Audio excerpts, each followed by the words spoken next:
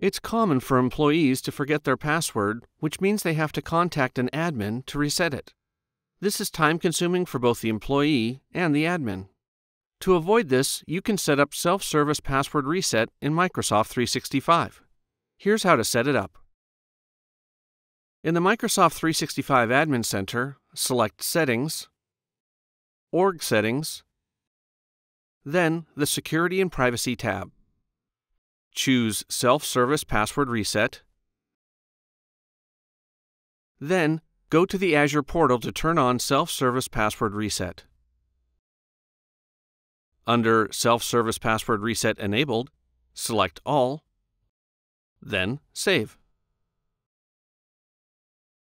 The next time employees sign into their accounts, they'll be prompted for more information that'll let them reset their own passwords going forward.